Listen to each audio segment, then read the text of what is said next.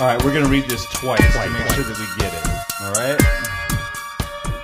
And then I would recommend that you watch it and read it a couple more times prior to no it serves anything worth points.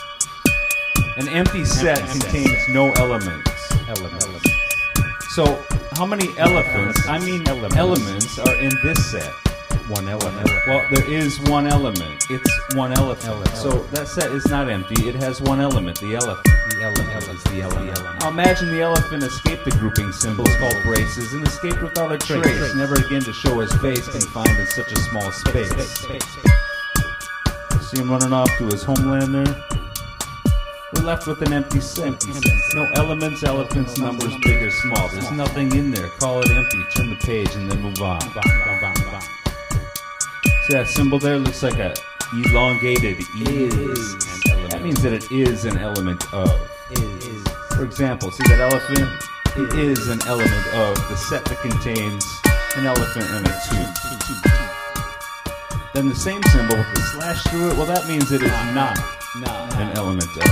For example, pi is not an element of all rational numbers. And pi is not an element of the whole numbers. And pi is not an element of the integers. It is not. And pi is not an element of the set that contains just 1, 2, 3, 4, and 5. All right, one more time. An empty set contains no element. Empty set. So, how many elements are in this set? One. Well, there is one element. It's one elephant. So the set is not empty. It has one element. The elephant. Imagine the elephant escaped the grouping symbols called braces and escaped without a trace, never again to show his face, confined in such a small space. Braces.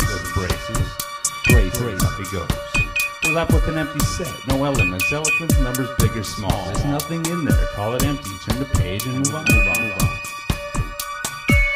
That long, elongated E-looking thing, that is an element of. The elephant there is an element of. The set that contains an elephant and a two. And the same symbol with the slash through it, that means it's not an element of.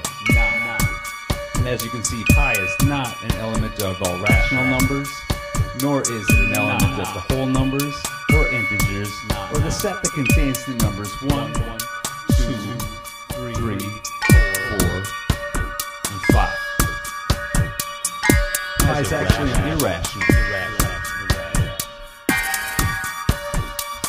Because it never terminates or repeats. Thank you for listening. Homework. Do your homework. Get them right. And get them right, please.